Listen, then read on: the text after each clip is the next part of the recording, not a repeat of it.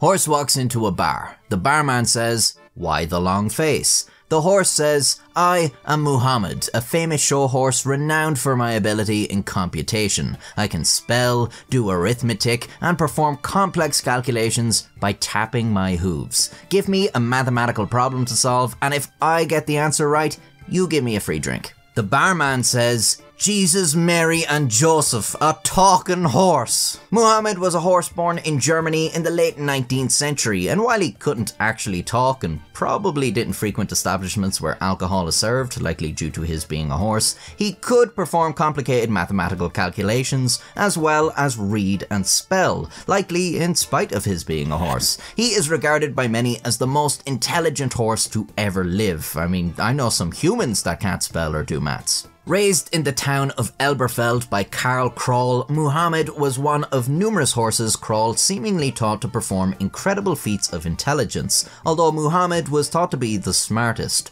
Krall demonstrated this to onlookers by asking the horse questions like, "What's the sum of two numbers?" Muhamed would answer by tapping his front feet, his left foot representing tens and the right foot representing ones. So if the answer to a question was 21, Muhamed would tap his left foot twice and his right foot once. Using this method of communication, Muhamed was able to solve all sorts of arithmetic problems: addition, subtraction, multiplication, division. He could also read and spell by tapping his hooves, but perhaps his most incredible feat was his ability to solve square roots. Krall also claimed that Muhamed tapped his hooves not just for performance, but to communicate spontaneously. He would supposedly tattle on the other horses for being lazy, or on the grooms for being overzealous with the whip. Given Muhamed's ability, you have to ask yourself if you're dumber than a horse. The answer is probably yes if you haven't decided by now that there must be some trick at play here. There's no way this horse was actually thinking through these problems. Krall must have been giving him the answers somehow.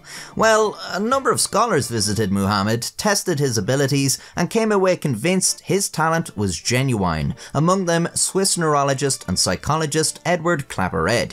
Now, no one got the chance to really take time and go through rigid scientific experiments to figure out how Muhamed was able to do all of this, because he was taken into service as a draft animal in World War I, so the horse was a fucking war hero too. With this, Muhamed was sort of lost to the annals of history, and nobody knows what ultimately happened to him, but given that an estimated 6 to 8 million horses died in the war, around half of all those who served in it, the outlook isn't good. This means no one knows for sure how Muhamed performed his complex calculations. Except me. You see, Muhamed is not the only horse famous for performing calculations. Clever Hans was another German horse who lived during the same time as Muhamed, trained by mathematician and mystic Wilhelm von Osten. Similarly to Muhamed, Clever Hans could perform basic mathematics, read and spell by tapping his feet. He could also tell the time and recite dates of the calendar. One of von Osten's preferred tricks involved presenting Clever Hans' favourite paintings, whereupon Clever Hans would spell out the painter's name.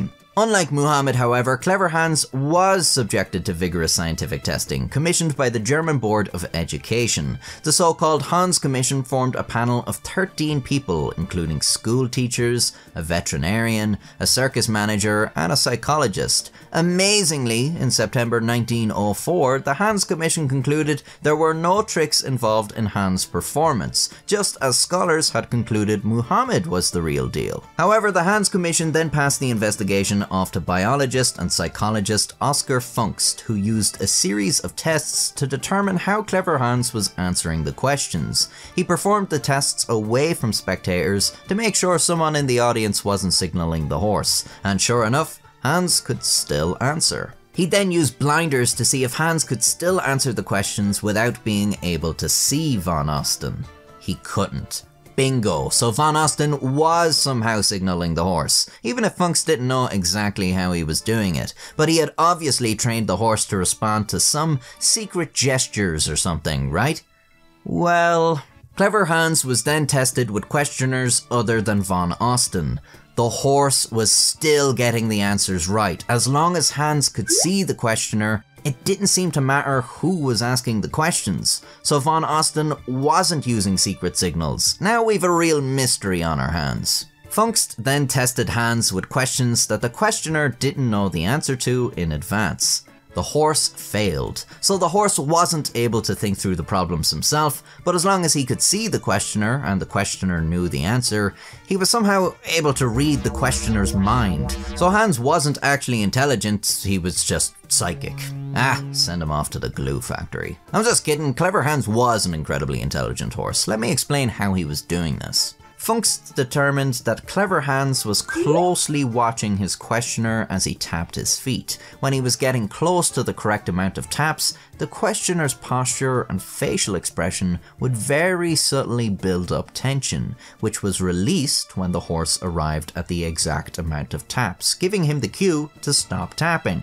Funkst tested this by playing the part of the horse and having people ask him what number they were thinking of. Tapping with his hand and monitoring the questioner very closely, he noticed there were some tells in the questioner's body language that gave the answer away. The questioners weren't doing this intentionally, it was an unconscious reaction and one that was very subtle. So unconscious and so subtle that even when Funkst was sure he knew what these tells were, he still couldn't suppress them enough to fool Clever Hans. His body language would betray him no matter how he tried to prevent it. This was an incredibly perceptive horse. Funkst arrived at the conclusion that even von Osten didn't know how his horse was getting the right answers. That's right, the horse's master wasn't in on the trick. He himself genuinely believed the horse was really smart. He didn't realize he hadn't trained the horse how to do maths, he had trained it to respond to his body language.